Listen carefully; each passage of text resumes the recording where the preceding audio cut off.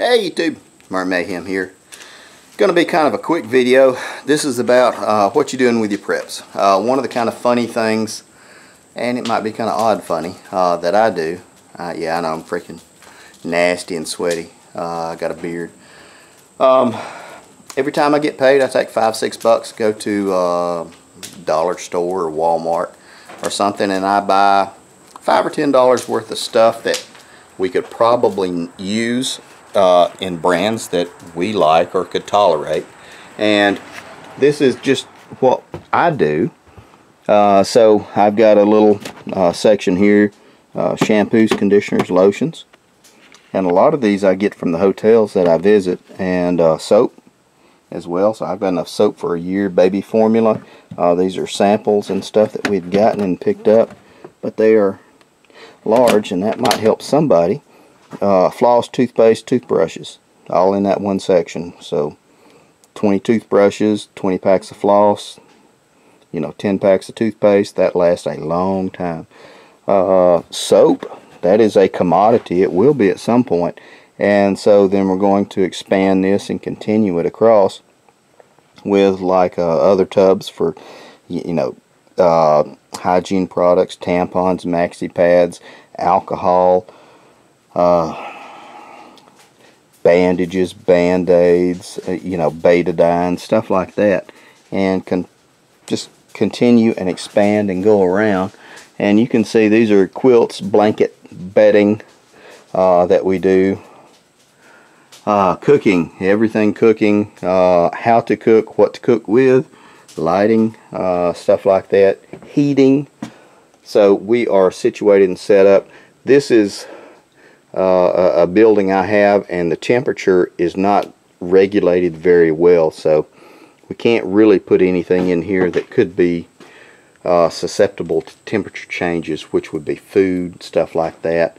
So all our hard stuff, toilet paper, all that good stuff's in here, and that's one of the things we do. Well, let's see, okay, water pouches, food rations. This is like 30 years stuff, and got a buttload of it.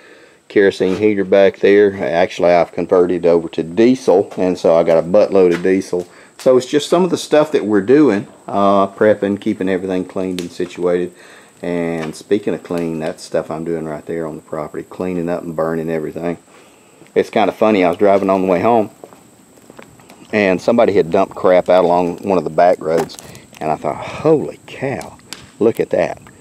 That is a 2x12. And I thought, that's 2x12 too. So half of it is good. So it's a 16-foot long piece that has rotted down the middle. I'm going to cut that off. I've got 2 4-foot sections. Bam, I'll finish that up, and it was absolutely free. Can't beat that, because I was out of 12-foot treated. So that will go along on these spots right here to get this thing back up to where I need it to be. So just a bunch of crap we're doing. Okay guys, now we're back. In the past I've mentioned kind of what I do. Every time I get paid or I get a little bit of extra money or something like that, I'll go buy $5 or $10 worth of canned goods or dry goods or something like that. Walmart, Dollar General, stuff like that. Matches, medicine, all the different little stuff, beans, stuff that we like and we use, because if you prep with crap that you don't like, it's just kind of a sucky.